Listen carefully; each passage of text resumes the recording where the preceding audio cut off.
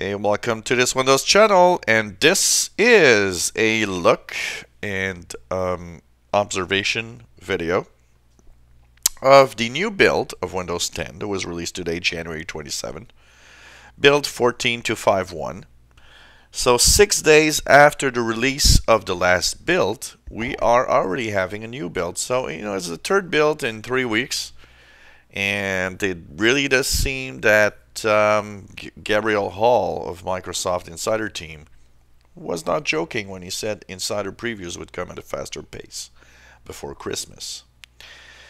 Now, what's new in here? Well, apart from the big leap in number, unfortunately, really nothing. I haven't found a thing, and even on looking on the web, there's really not a lot here. So basically, if we go first things first, the install went, it took a long time. It took as long for the install on this build as it did the last time, which I thought was a kind of a long period of time. But it didn't crash, didn't have any problems. Edge seems to be back to its fast speed on this one. So sorry, last time I was mentioning that you could right click on buttons, and on right click on these buttons you could actually go back in time and see the different web pages and so on. That was a cool little thing. This week, not much to report. If you look at the watermark on the bottom right, Windows 10 Pro Insider Preview, evaluation copy build 14.251, RS1 meaning Redstone 1 release 160124 10.59. So a big jump in number, but it's explained. Gabriel Hall or Gabe Hall explained that historically the code base for mobile had a different OS version than the code base for PC, and the reason why is because they were actually made by different teams. But on Windows 10, all the teams were merged together into one big team, and so that's why they wanted to bring the build number equal to mobile, equal to everything. So they basically jumped the number to 14.251 to match the mobile build number. That's why there's a big jump in number. That big jump, everybody was probably, and a lot of you are probably thinking, wow, there must be a lot of new stuff in here.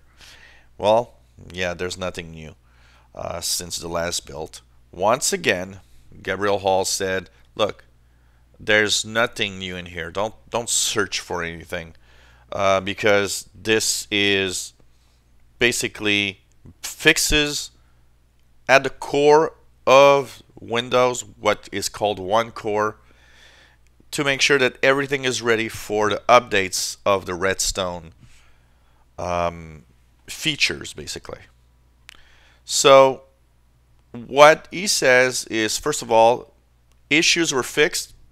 So if you were a gamer, didn't want to go to the builds because there was crashes when switching from a Windows to full screen mode, in game resolution changes, that's fixed. So gamers should be okay with this.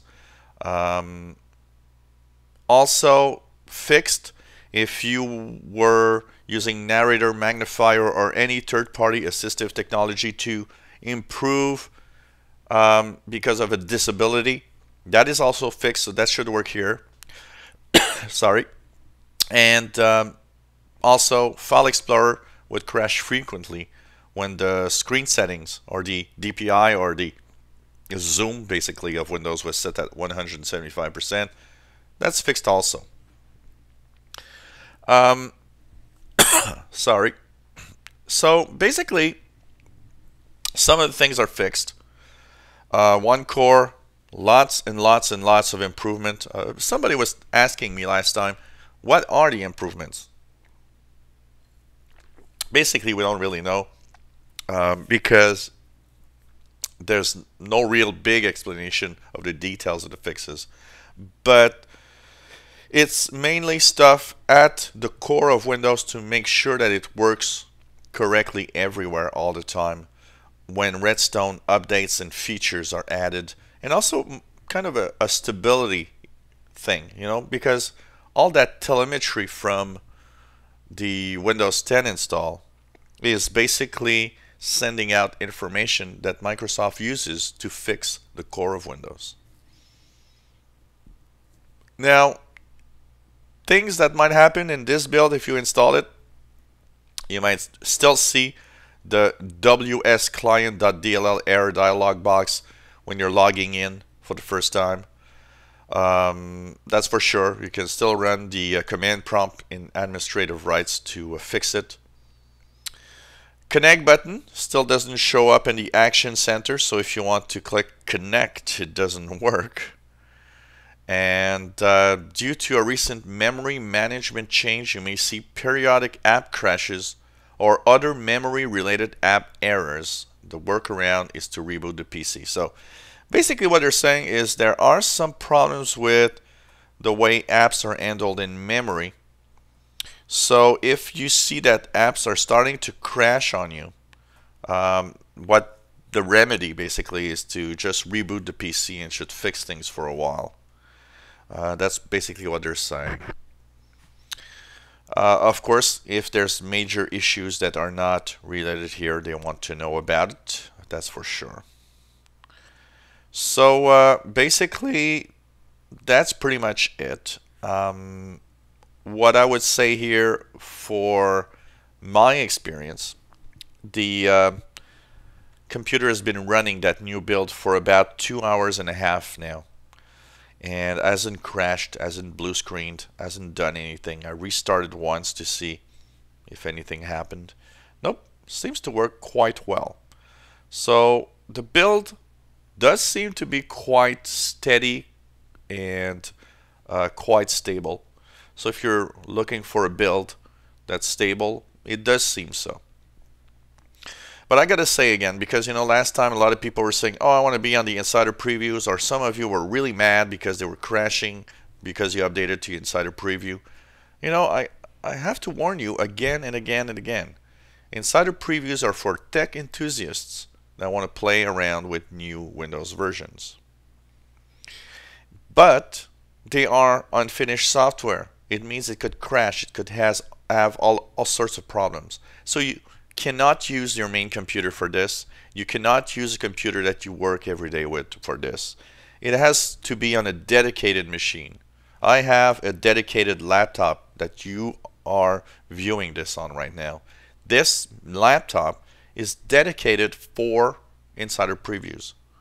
It's made just for that. So that's why I'm doing it. If I didn't have a dedicated machine, I only had one PC, I would not be in the insider program.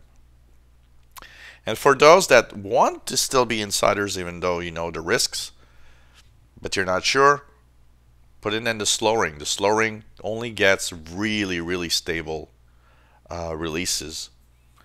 And the fast ring is for the tech guys that don't mind reformatting their computer if things go wrong. So nothing really new. That's pretty much what I had to say about this new build. If you enjoy my videos, why not subscribe to my channel? You'll be informed when new videos are online. Give us thumbs up if you like the videos, and give us any comments, suggestions, anything you want to know. It's always welcome. Thank you for watching.